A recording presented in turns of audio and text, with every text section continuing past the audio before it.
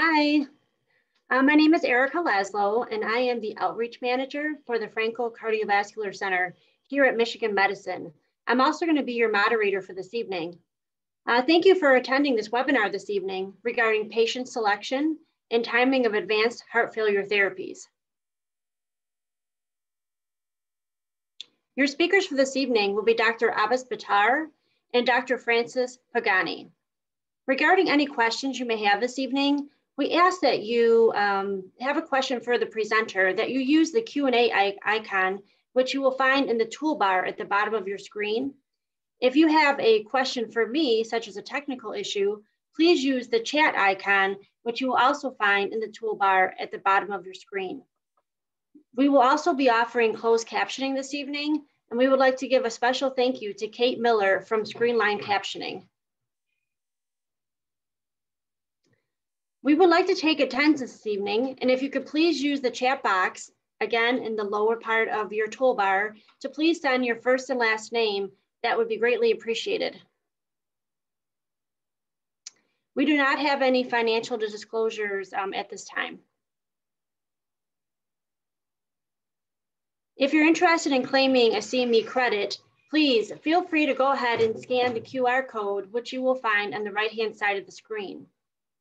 There's also, you have the ability to log into your MyCME account as well. And just know that we will also include the QR code at the end of the presentation this evening. And additional information will be sent tomorrow morning on how to claim your credit for this presentation.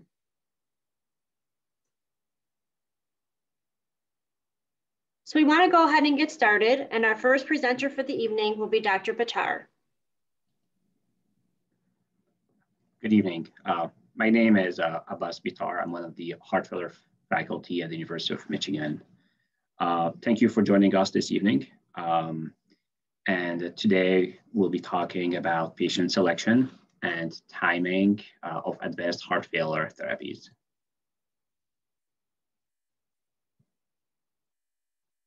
So as many of you know, heart failure is very common, and more than 6 million adults in the United States have heart failure. And this number will most likely increase over the coming few years with an annual incidence of more than 800,000 cases each year. It is estimated that more than 8 million adults will have heart failure by year 2030. And about half of the patient who gets diagnosed with heart failure will die within 5 years of diagnosis. And almost a quarter to a half of patients who are labeled as having advanced heart failure will die within 1 year of diagnosis. Now, the American College of Cardiology and the American Heart Associations came up with different stages for heart failure, from A to D. And when we see patients with heart failure, we classify them into 1 out of 4 functional capacity classification, and those are the New York Heart Association. For the purpose of today's presentation, we'll be focusing mainly on stage D, which is refractory heart failure requiring specialized interventions, and patient with NYHA class 3 and 4, and those would be the patient with marked limitation due to heart failure. Now, the Interagency Registry for Mechanically Assisted Circulatory Support, the INTERMACS, better stratified those patients, the patient with NYHA class 3 and 4, into 7 groups or 7 profiles, and those are called INTERMACS profile. And they have numerical values from 1 to 7. So a patient with heart failure with an INTERMAC 1 profile will be someone with critical cardiogenic shock, and intervention should take place within a few hours or the patient will die. A profile 2 would be someone with progressive decline, and an intervention should take place within a few days. And here, when I'm talking about an intervention, we're talking mainly about durable mechanical circulatory support. And it goes on and on, all the way down to profile 7, and those would be the patient with NYHA class 3, and those patients usually, for the most part, would not benefit from advanced heart failure evaluation. Now, what is the definition for advanced heart failure? Different societies came up with different definitions for advanced heart failure. I think the simplest one is the definition that the Heart Failure Association of the European Society of Cardiology came up with.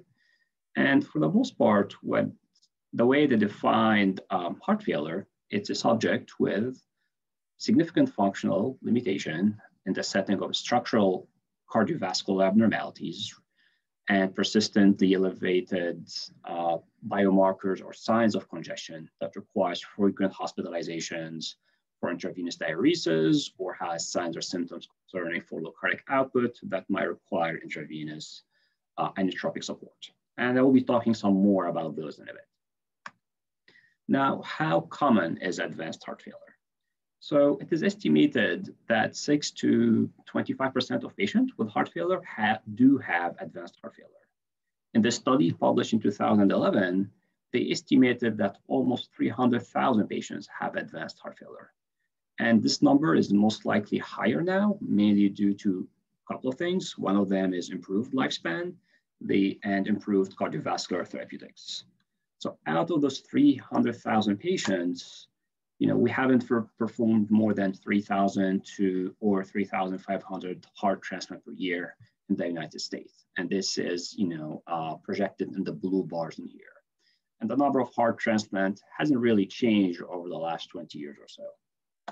Now, with the advancement in durable mechanical circulatory supports, now we have more durable and safer pumps. We've seen an exponential growth in the number of left ventricle assist devices that have been implanted over the last decade or so. And usually, left ventricle assist device can be implanted as a bridge to decision or as a destination therapy. And Dr. Pagani will be talking more about that later today. Now, what is the prognosis? What happened to patients with advanced heart failure? And this question was answered by the medical arm for mechanically assisted circulatory support. So it's a registry. It included 160 patients with New York Heart Association class 3 or 4. And those patients had a intermax profile between 4 and 7. So none of those patients were on intravenous inotropes. None of them were listed for heart transplants. And most of them had high-risk features. And what I mean with that, all of them had at least one heart failure hospitalization over the last year. And here we can see that only 47% of those were alive with medical therapy at 1 year of follow-up. A fifth of them died, and 30% either got transplanted or received a left ventricular assist device. And here on the graph on the right side, on the right part of the slide, we can see that the overall survival and survival-free of MCS or LVADs was also significantly lower with progressive sicker baseline intermac profile. So what does that mean? So the sicker the patient is, and here intermac profile 4, their chance of dying or requiring durable mechanical circulatory support is pretty high compared to the less sick patient at baseline. Now, if you go back one step and talk about the clinical course for heart failure. So heart failure is a progressive disease, and the overall health and quality of life decline over time. And this decline is non-linear, and it is interrupted by sudden death due to malignant ventricular arrhythmias, or it might end up in progressive pump failure and death. And with initial diagnosis of heart failure, we institute different therapeutics. And here I'm talking about medical therapy. And as the disease progresses over time, we have escalation in the therapeutics that we provide. And as the disease progresses, start to affect other systems. And this is when the patient goes into a spiral, and many of them end up in cardiogenic shock and die. So it's very important to recognize the markers of advanced heart failure therapy, and important to refer those patients early on in the process so that they can be evaluated in a timely manner for advanced heart failure therapies if they're a candidate for that. Now, with regard to the markers for advanced heart failure, a lot has been published about different markers. So for today's purpose, I will go over some of those markers that most of you can identify easily in your day-to-day practice. So I'm gonna start with clinical biomarker. So each patient I see in my clinic, ask them 3 questions. The first question, whether they had any heart failure hospitalization. And why is that? Because we know that after each hospitalization, the odds of dying because of heart failure increased by 3-fold or by 300%. And the risk is the highest within the first few months after hospitalization. And this risk will drop over time, but it will never go back to pre-hospitalization level. The second question I ask is how often they've been hospitalized over the last year. And here we can see that the higher the number of heart failure hospitalization, and if you can, and that's presented in the black line, gray, and light gray line. So that's 1 hospitalization, 2, and 3. So the higher number of heart failure hospitalization, the worst outcome. Similarly, with the third question that I ask is how long they've been hospitalized. So the more prolonged the hospitalization, the longer the hospitalization, the worse the outcome. So to give you an example, so this line would represent a patient who had 3 heart failure hospitalization for more than 3 weeks. They had almost a 15-fold increase in mortality compared to someone who got hospitalized 1 time for less than a week. They had a 4-fold increase in mortality.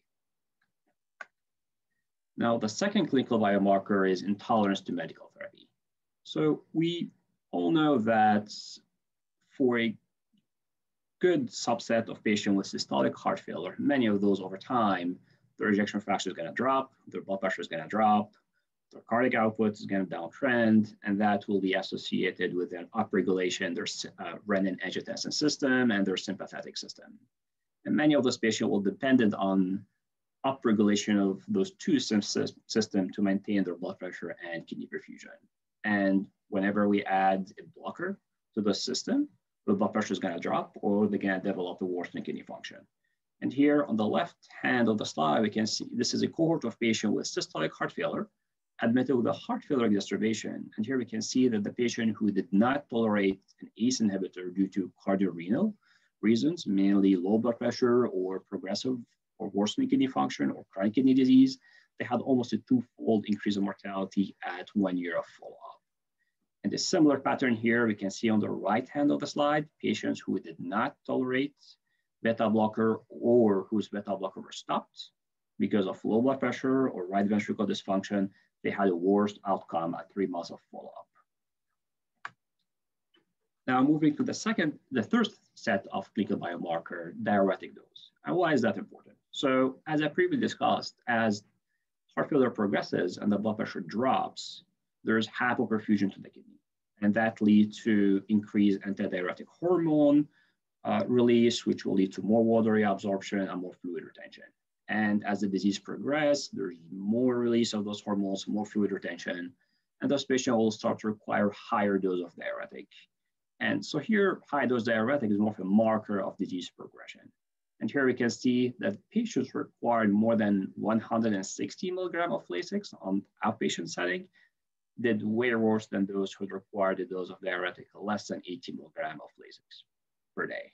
And a similar pattern can be seen on the inpatient side. And this data summarizes the cohort of patients admitted with acute heart failure exacerbation. And we can see a linear relationship between the dose of intravenous diuretics and mortality. And here talking about in-hospital mortality and mortality at 6 months of follow-up. Now moving to the first biochemical markers, I'll be talking about kidney function. So there's a very close relationship between the heart and the kidney. And usually if one system is not doing well, the other will not do well. And this relationship is called cardiorenal syndrome. There are 5 different types of cardiorenal syndrome. So type 1 is where we have an acute cardiac insult will lead to an acute kidney insult. Type 2, when we have a chronic cardiac process like heart failure, whether it's just chronic systolic or diastolic heart failure, over time will lead to progression of kidney dysfunction and chronic kidney disease. And type 3 is an acute kidney insult leading to acute cardiac injury. Type 4, chronic kidney insult leading to a chronic cardiac injury. And type 5 is it's totally unrelated to the heart or the kidney, like someone coming in with sepsis or anaphylactic shock. So a totally unrelated process with the heart and kidney, which can cause damage to both of those. And why kidney function is important? So here we can see a patient coming in with acute heart failure, admission creatinine clearance would predict outcome up to 6 or 7 years of follow-up. And the lower the creatinine clears, the worse the outcome. And a similar pattern can be seen in patients with chronic systolic heart failure on the outpatient side. And this data was taken from the DIDGE trial. So for patients with chronic kidney disease stage 4 or 5, had the double mortality compared to those who had chronic kidney disease stage 1 or 2. And kidney function has a huge implication when patients are being assessed for advanced therapies. Because we know that, and this is data taken from the Intermax, so we know that patients who received a left ventricular assist device, those who had chronic kidney disease stage 4 or 5 did worse than those who have chronic kidney disease stage 3. And those who have chronic kidney disease stage 3 did worse than those who have chronic kidney disease stage 1 or 2. Similar pattern is seen in patients who get transplanted. So we know that worse kidney function will lead to a higher risk of intra-op and post-op complication. And from here stems the importance of early referral once, to advanced therapy once we start to see the kidney function declining. The other biomarkers I would like to discuss today are hyponatremia and hypoalbuminemia. So hyponatremia is mainly due to activation of the renin-angiotensin and increased ADH, and that leads to more fluid absorption and retention, and subsequently to hyponatremia. And here, low sodium, defined as a sodium of less than 130, is associated with worse clinical outcome. Now, with regard to albumin, albumin and prealbumin are used as markers of overall nutrition. And we know that patients with heart failure, they live in kind of a pro-inflammatory states, and heart failure is a catabolic disease in a way. So many of those patients will lose their muscle mass and their adipose tissue over time. Their weight might not change, but they lose their muscles and their adipose tissue, and they build up fluid. And they might not see this drop in weight until they get diuresis and their volume status optimized. So here we can see that baseline albumin at time of referral to a heart failure clinic, those who had a low albumin, less than 3.4, did way worse than those who had a relatively higher albumin level. Again, cardiac cachexia or malnutrition is a marker of advanced heart failure. Now, moving to natriuretic peptide, which are hormone that acts as a surrogate of congestion. And natriuretic peptide have a diagnostic value and they have a prognostic value. So we know that persistently elevated natriuretic peptide or persistent congestion is associated with worse outcome. And this is the data of patient who got admitted with heart failure. So admission natriuretic peptide had no prognostic value. It's once they're optimized and natriuretic peptide measured on discharge. So those who had persistently elevated natriuretic peptide or persistently congested did worse than those whose natriuretic peptides were lower. And the similar pattern is seen in patients on the outpatient side. And this data is taken from the Paradigm study. So we can see that the odds of survival increased by 3-fold in patients who had persistently low natriuretic peptide. Here, this was defined as an NT-proBNP of less than 1,000 compared to those who had a high natriuretic peptide above 1,000. And that was irrespective of whether the patient were on enalapril or sacubitril valsartan. Now, moving to the imaging part. So for a subset of patients with systolic heart failure, many of those, their ejection fraction is going to drop over time. And as the ejection fraction drops, that's associated with an increased risk of sudden cardiac death or heart failure related deaths due to pump failure. And as the ejection fraction drops over time, the left ventricle would remodel in a way to maintain the cardiac output. So initially, this LV remodeling is compensatory, but later on, this mechanism is offset by wall stress, increased oxygen, myocardial oxygen consumption, and afterload mismatch. And here we can see as the left ventricular cavity enlarges, the worse the outcome. Again, with the enlargement of the LV cavity, what happened is that there's apical and lateral displacement of the papillary muscle, and that leads to a mitral valve chordae or tethering, and that leads to functional metaregurgitation. Again, severe or functional metaregurgitation, the setting of low EF, increased LV, and diastolic dimension is a surrogatory marker of advanced heart failure. So it's not uncommon for patients who have systolic heart failure, once the heart failure progresses, that their left ventricle and diastolic pressure will start to increase. And that will lead to type 2 pulmonary hypertension or venous pulmonary hypertension. And that per se, as the mean pulmonary arterial pressure increases, that will increase the right ventricle afterload. And over time, that will lead to right ventricular failure or dysfunction, and will lead to more of functional tricuspid regurgitation. And both of those markers are well known to be markers of advanced heart failure. And here we can see there's a very good correlation between the left ventricular ejection fraction and the right ventricular ejection fraction. So as the left ventricular ejection fraction drops over time, so does the right ventricular ejection fraction. And here, here we can see that when the patient, this cohort, were stratified based on the right ventricular function, those who had a poor RV ejection fraction did worse than those who had a more preserved RVEF.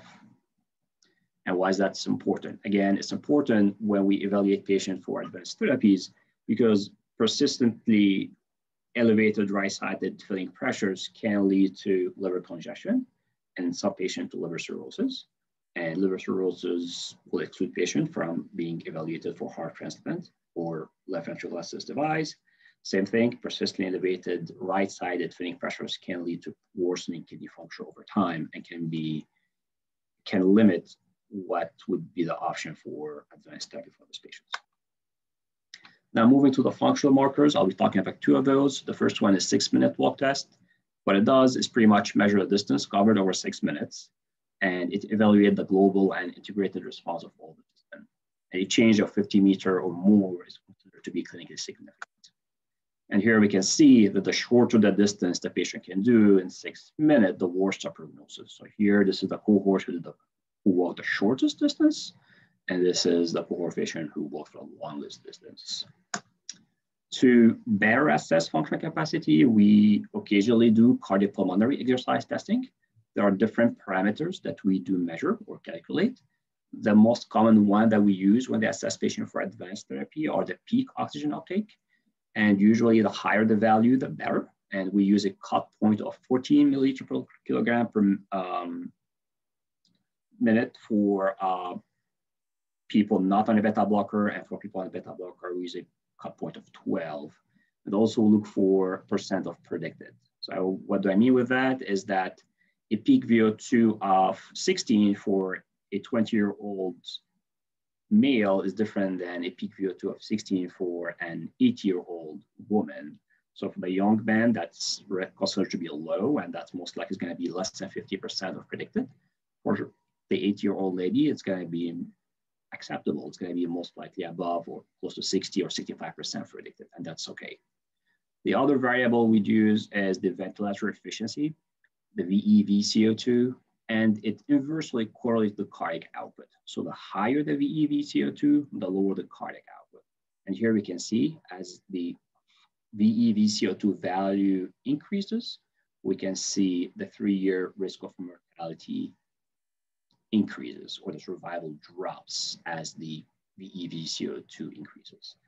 And when we combine both parameters together, they have an incremental prognostic value. So for patients who have low peak VO2 and high VEV-CO2, did way worse than patients who had normal peak VO2 and VEV-CO2. Now to conclude my part, so the ACC and AHA came up with the I Need Help mnemonic. It's a very helpful mnemonic for practitioner or physicians to easily identify or remember what would be the markers of advanced heart failure and when to refer this patient for advanced therapy. The one thing it lacks like specific value. So what we did at our center, we pretty much used the same variables they've used, but we added more cut point that will help physicians to better identify those patients who needs to be referred early for advanced therapy evaluation. And here I will conclude my part, and I think Dr. Pagani will take over in a second.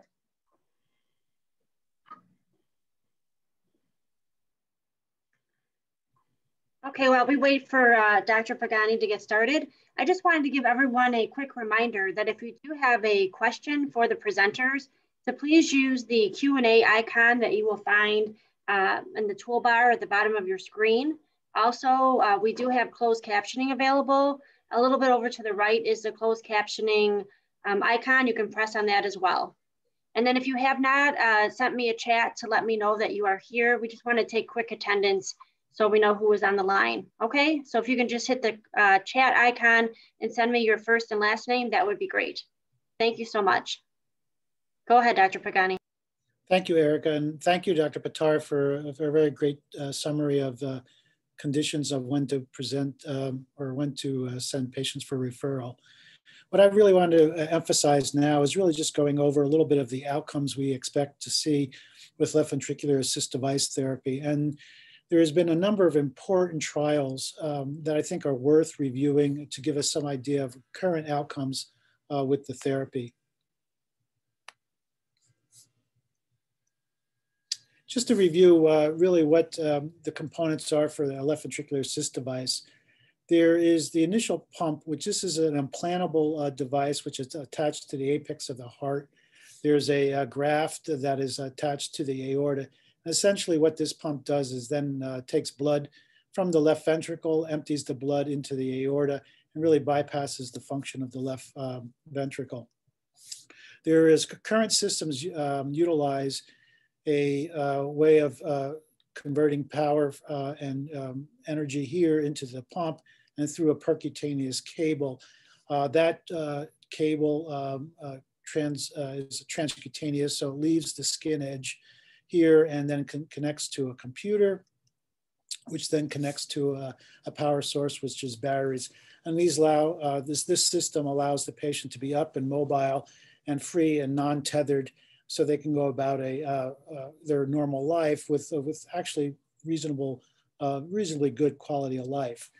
Now, what we'll see in the immediate future, within the next 3 to 4 years, there will be totally implantable systems. So what these systems will do, they will eliminate this percutaneous lead, and there will be wireless energy transfer from the controllers to the pump. And this will allow these systems to patients to have a much more normal lifestyle in terms of bathing or swimming, and so that the electrical systems won't have to be restricted from interaction with the environment. Now, the other important point I'd like to really make is that the therapy has really seen dramatic improvements over the past 20 years. And each of these major improvements or evolution of the therapy has occurred with major changes in the device designs. 20 years ago, we had pulsatile systems. These were very large systems that required major operations for implantations and associated with significant adverse events and with a 1-year survival, even with the therapy of about 50%. Now with the continuous flow pumps with axial design, we saw a major improvement in a survival, moving from 50% 1-year survival to 75% survival at 1 year, and with a significant reduction in particularly device-related malfunction as the adverse event. With our new or third generation of pumps, we're actually seeing continued improvements in survival, and that's some of the data that we'll review today, and major reductions in adverse events, particularly with stroke, which I think is a very critical outcome And I think the results are very promising with this technology. Just to review what the current technology looks like, these are considered continuous flow, full magnetic levitating pumps. So essentially this impeller here inside the pump is levitated in a magnetic field, so there's no touching parts. So essentially there's no wear on this pump. And the blood flow enters the pump through the inflow cannula. Its kinetic energy of the blood is increased through the work of the pump, and then the blood flow is then exited through the outflow cannula to the aorta. Now the trial that, some of the data that I'd like to review really is emanated from this trial. And this trial was called the Momentum 3 trial, and it looked at the HeartMate 3 pump as a left ventricular assist devices for patients with advanced heart failure. And this trial was a randomized trial design comparing to the older technology, the HeartMate 2, the axial pump that I showed earlier.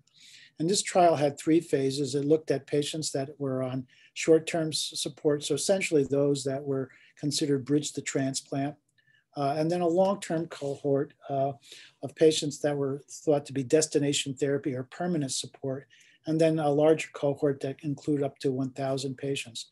This was a 1,000 patient trial design that really was enrolled in about 18 months. It was one of the fastest enrolling trials in the history of pump design, really related to the enthusiasm for this device and this current technology. And really the outcomes that were investigated were survival at 2 years, free of disabling stroke or reoperation to replace or remove the malfunctioning device. And then a principal secondary endpoint was pump replacement at 2 years due to malfunction. And then other important endpoints which we'll review were actuarial survival, rehospitalizations, functional status, and quality of life. Now the most important event with the primary endpoint were survival at 2 years free of disabling stroke. The newer technology, the HeartMate 3, was significantly better than the HeartMate 2 technology or the axial flow device. And this was a major finding of the trial and an important finding. If we look at how the patients that were considered short-term support or bridge to transplant compared to destination or permanent support, the results were about the same, so that both patient groups demonstrated equal benefit from the device compared to the axial flow device. When we look at the powered secondary endpoint, and this was a very important finding, the HeartMate 3 device was essentially free of pump replacement at 2 years. And this was really an important finding. The HeartMate 2 device, the axial flow device, really suffered historically from limitations in the design to pump thrombosis. And so we required a fair number of patients that would experience pump thrombosis requiring replacement. And essentially the new design with the magnetically levitated system and some other features of the design really have prevented or eliminated pump thrombosis as a significant sequelae of left ventricular assist device therapy. And this, I think, represents a major advance with left ventricular assist device technology. Another important finding was that although there was major reductions in risk of pump thrombosis, there was no differences in survival. But I want to show you some further data that we've gained from the real world experience with this device that relates to this pump that I think would really enhance these data. And I think one of the major limitations of the trial was that this small sample size limits the ability to look at survival outcome alone. And that's the reason for a composite outpoint. And you can see here the survival for patients who were considered bridge to transplant or destination or permanent support were no different. Now, if you look at the competing risk analysis, so this tells you sort of what the outcomes were at 2 years. For all patients, about 56% remained on device, about 23% were able to get a transplant, and about 20% died, and 1% withdrew from the study, or 1% were explanted. If you look at the response for the bridge to transplant group, Obviously, 43% were still on pump support at 2 years, with about 40% of patients being transplanted. If you look at the patients with permanent support, about 64% were still on support, and about 12% received a transplant. Some patients who received the pump for destination therapy, some of the contraindications to transplant improve during pump support. For instance, renal function may improve. That was earlier a barrier to transplantation. Now on pump support has improved. So those patients can be transplant eligible. So that does occur, but less often in the destination cohort as it does in the bridge to transplant cohort. Now, I think one of the other major findings from this trial, and I think really one of the important milestones of this therapy, was the reduction in stroke risk that occurs with the new technology compared to the older technology. So if you look at freedom from all stroke, this is all forms of stroke, even mild forms of stroke, was nearly 88% at 2 years. That means that approximately 12% of patients experience a stroke at 2 years, or about 6% per year. If you consider patients with class 4 heart failure in atrial fibrillation, the yearly stroke risk is about 3% or so. And so that the risk of stroke with this therapy is about 3 percentage points greater than baseline risk of heart failure. And so this is a dramatic improvement compared to prior risk of stroke with this technology. If you look again for the bridge to transplant or destination cohorts, the benefit in reduction in stroke was seen across all groups. Now, why is this important? If you look at many of the trials that have been conducted in the field in the last several years, including the endurance trial or trials that compare the HeartMate 2 technology with other trials, the risk of stroke in those trials were significant.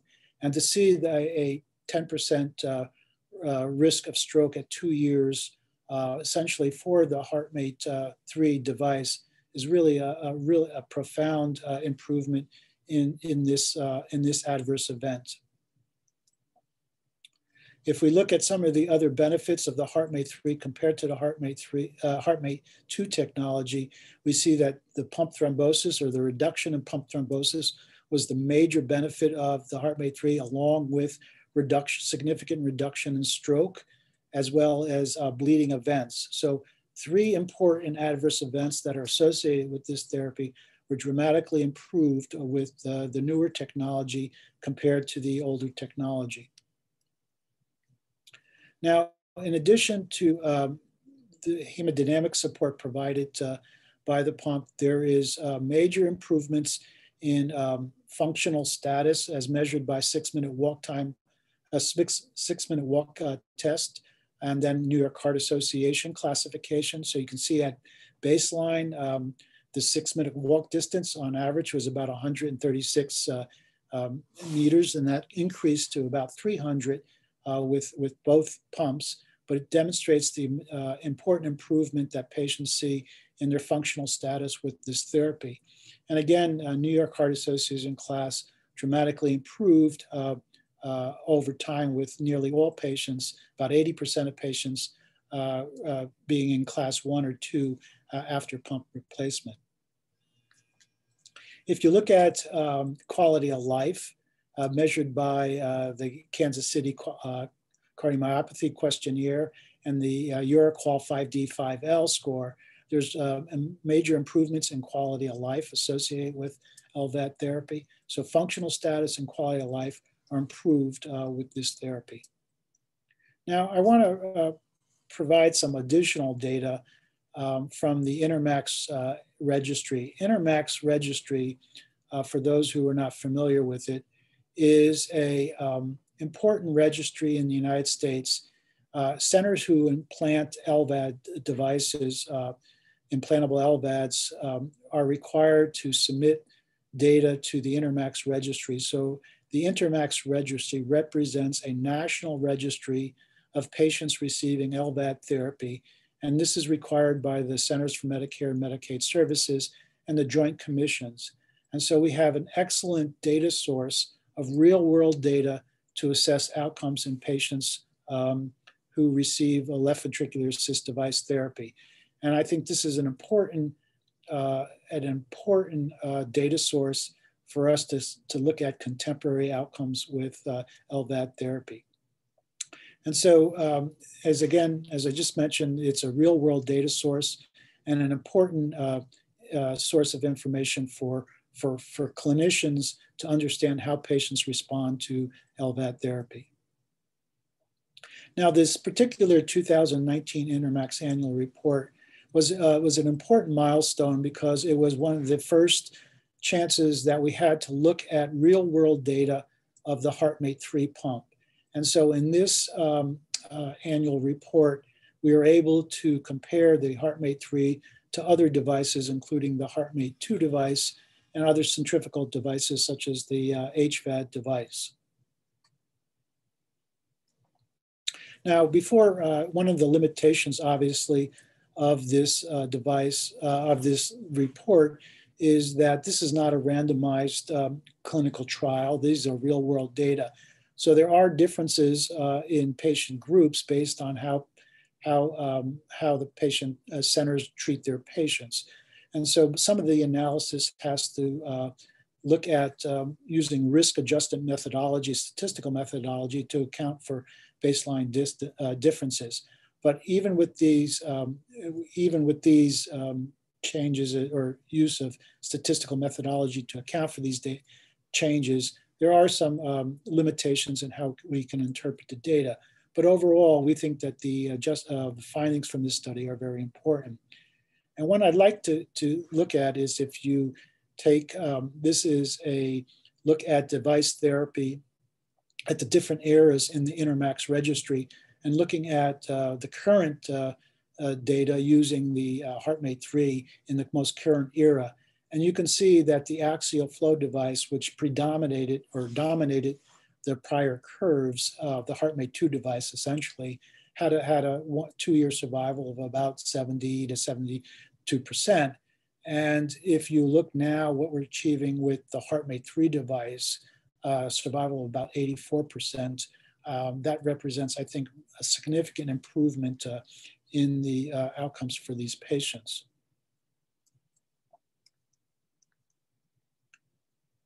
Now, this curve really looks at survival for patients compared to other devices.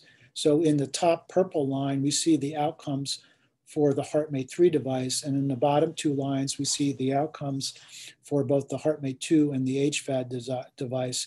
And you can see, again, compared to other technology that's available, the HeartMate 3 performs much better than the other devices. Now, the gold line that you see, the gold or yellow line you see there, represents the current survival for heart transplantation in the United States. So that we're now seeing technology that in the first early years actually mimics survival with heart transplantation. Now, whether that will continue out it remains to be seen, but we're now seeing technology that has nearly equivalent survival with heart transplantation within the first 2 years. Now, we have further analyses from the 2020 INTERMACS annual report that's going to be reported soon. And I could say with confidence that these findings here with this report are consistent with what we're seeing with our new data analyses. So I think we're really pleased to see that this new technology is offering a very, very good early survival compared to heart transplantation. Now, another important finding from the INTERMACS registry is stroke. And the HeartMate 3 device continues to perform very well with this adverse event. So if you look at the data that is most robust up until 1 year, again, about 93% of patients or less are free at 2 years, but even less at 1 year. So again, the findings that we saw in the Momentum clinical trial are being seen in a real world experience with the HeartMate 3 in terms of risk of stroke. So I think this is these data, both from the Momentum 3 trial and the Intermax registry, are consistent with the findings that the newer technology using magnetic levitation in the HeartMate 3 device and using centrifugal technology has really improved and reduced two major adverse events, that being stroke and pump malfunction or pump thrombosis. And I think those represent important advances with the technology that could allow us to go into and to consider trials that may look at the use of these therapies for less advanced stages of heart failure. And I think certainly for current indications, this represents important findings for our patients. Our hope is that utilizing this technology, that we move forward with a totally implantable system that eliminates the driveline. So we'll actually have an ability to really improve a major limitation of this trial with that type of device design. So I think currently and in the next few years, I think the therapy represents a very real alternative to medical management for sure, and possibly looking at whether this can challenge the early survival with heart transplantation. Thank you.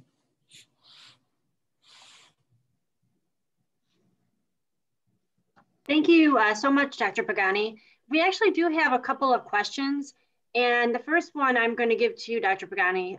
What are your active clinical trials right now? And what do you hope to see in the future for these patients? There's currently right now, there is a trial that actually Dr. Bitar can speak to directly because he's the clinical site PI here at Michigan. But we're looking at anticoagulation strategies in these devices. So one of the major questions we're trying to identify is whether aspirin is necessary as an antiplatelet therapy in devices. These devices have a incidence of GI bleeding, and whether aspirin is needed is not known. And so there's a randomized national trial going on with the HeartMate 3 device looking at non-aspirin alternatives. And that's it hopefully might be a major advance to try to reduce bleeding complications. Okay, thank you. Also, we have a question. What type of patients are more likely to have heart failure repercussions from COVID? So that's a good question. Now, we know that COVID can affect the heart in pretty much in 1 out of 2 or maybe 3 ways. So the virus per se can affect the heart muscle per se and cause something called myocarditis. And that can have significant repercussions, or it can affect the back area of the heart or the pericardium and cause pericarditis. And that's usually less serious. Now, we know from our own center, we've had maybe a handful of patients who had myocarditis because of COVID over the last 6 or 7 months out of close to 900 at our center. So not very common, I would say. However, also we know from registry data that patients who had a cardiac arrest were critically ill because of COVID and a cardiac arrest, when we looked into people who had heart failure versus those who did not heart failure and had a cardiac arrest, we didn't see a signal there. It was non-significant. So what I'm trying to say is like heart failure was not a risk for people to have a cardiac arrest in the hospital. There are some other markers, but heart failure was not one of them. Okay. Another question we have is, how do you handle patients for either VAD or transplant who self-refer or were turned down at other centers? Sure. So each patient we see, whether on the inpatient or the outpatient side, and they have feature of advanced heart failure, they go through process like any other patients, whether referred from other physician or not. whether they're turned out by their center or not. So they go through the same process. So they meet with the surgeon, the cardiologist, the social worker, the VAD coordinator, and then they get presented to a committee.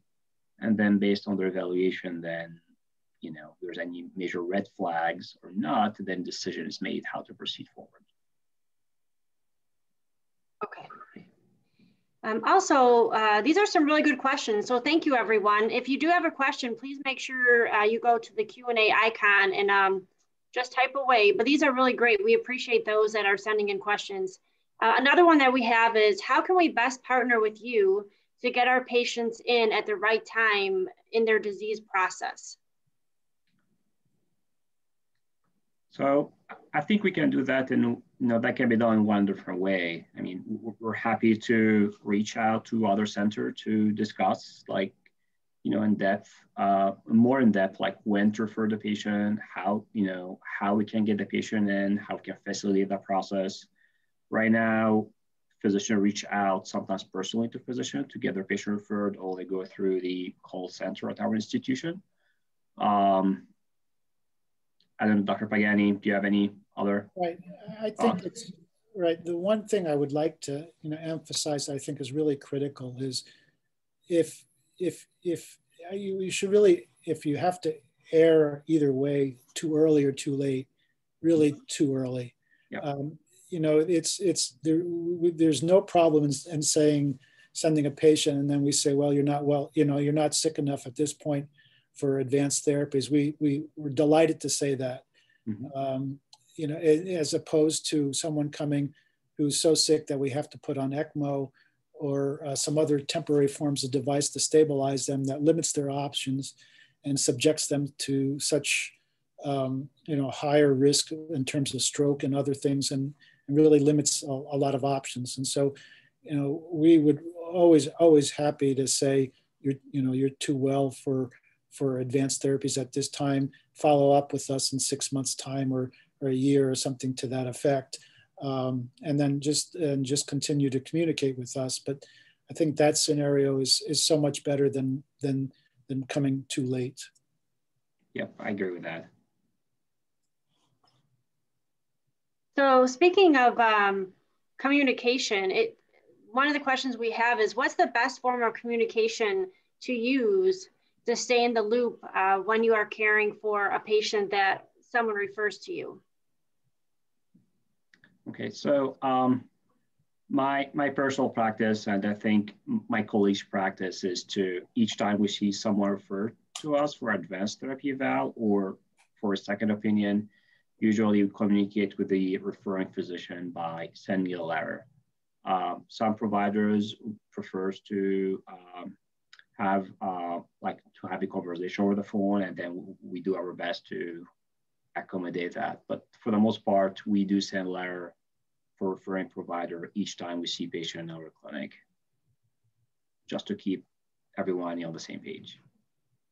But I also like to emphasize that we're all available through paging system. Yep. So in the event that something urgent is needed, that we can all be reached, and I'm sure Erica will be happy to provide the contact information to everyone to facilitate that. Yeah. Okay, yes, when we send our email out tomorrow morning, just thanking everyone for attending this evening, we will be sure to include the M-line number. That's a number that you can use when you want to set up an appointment or to speak to Dr. Pagani or Dr. Bitar. So I don't have any more questions for you, but I want to thank you very much for presenting this evening, and I want to thank everyone that attended. I do believe we have one more slide. We just want to kind of show you again. So thank you for attending, and if you are interested in claiming your CME credit, please go ahead and scan the QR code on the left-hand side. We'll go ahead and let this sit for a little bit, and then just a reminder, we'll send that information to you again in the email tomorrow morning. Again, thank you so much. We really appreciate you being here this evening. Thank you. Thank you. Thank you. Thank you, Eric. You're welcome.